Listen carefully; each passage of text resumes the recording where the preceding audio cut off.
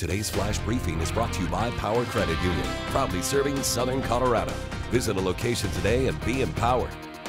Hi there, I'm Elizabeth Watts with this News 5 update. And looking ahead, the Colorado State Fair is a go. Despite COVID-19 still happening, but of course with some changes. The general manager says the plan for now is more focused on FFA and 4-H events. There will be a limited carnival and a limited amount of vendors as well. Unfortunately, there won't be any live entertainment like concerts or the demolition derby.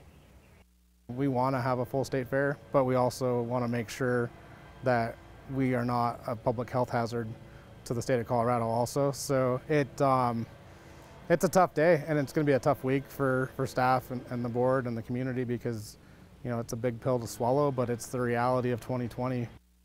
And the plans could change depending on the state's response to COVID-19. But for now, the fair happening August 28th through September 7th. Always a good time. Here's Alan Rose. Yeah, and that hot weather we typically see late August, early September, we're actually seeing right now in southern Colorado, right smack dab in the middle of a little heat wave here. And today, temperature hot enough in the Springs to tie a record high at 93 degrees. Red flag warnings in effect until 8 o'clock tonight, folks. And another round still in the forecast on Wednesday. This one goes into effect at 11 a.m. across the entire News 5 viewing area and won't expire until tomorrow night at 8 o'clock. Let's check out the temperature trends in the Springs over the next 5 days.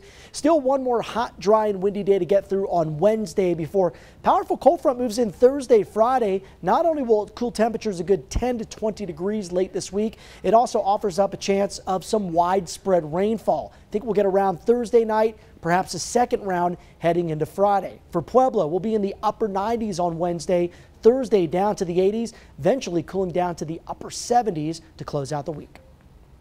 Thank you for listening to today's News 5 Flash Briefing, sponsored by Power Credit Union.